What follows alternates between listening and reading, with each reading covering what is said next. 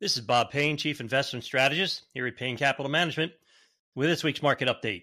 This week on the Street of Dreams, market surged with the Dow closing above 40,000 for just the second time as investors are feeling confident that a rate cut from the Federal Reserve is just around the corner.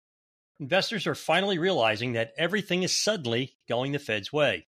Chair Jerome Powell said as much in testimony to Congress, and that was before the Consumer Price Index and the Producer Price Index confirmed that the disinflationary trend is back. Thursday's CPI unexpectedly showed that prices declined outright in June, dipping 0.1% versus a 1% forecast. That lowered the 12-month inflation rate to 3% from 3.3%.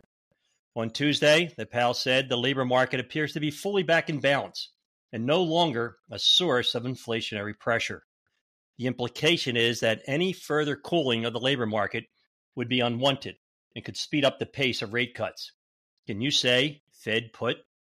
The Federal Reserve is widely expected to hold rates steady at its meeting later this month, but traders on Friday were pricing in a 94% chance that the central bank will cut interest rates in September. Now, all three major indices rose on the week. The Dow was up 1.6%, while the S&P and NASDAQ each climbed 0.6%. However, their moves paled in comparison to almost everything else.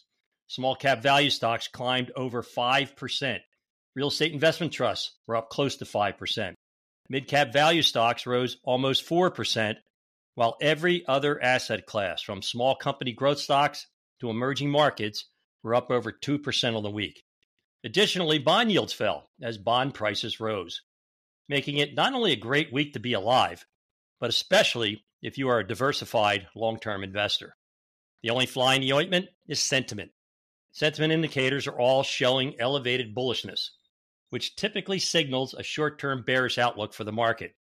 However, this time it may be different, given that a significant amount of money, that's $6.15 trillion by the latest count, is parked in short-term money market funds. With the S&P 500 up 18% year-to-date, the 5% money market yield is no longer as exciting as it seemed at the beginning of the year. And some investors may be experiencing FOMO, the fear of missing out. So if, or should I say when, the Fed lowers interest rates, it could unleash, in the words of former Fed Chairman Alan Greenspan, a wave of irrational exuberance, or what I call a financial melt-up.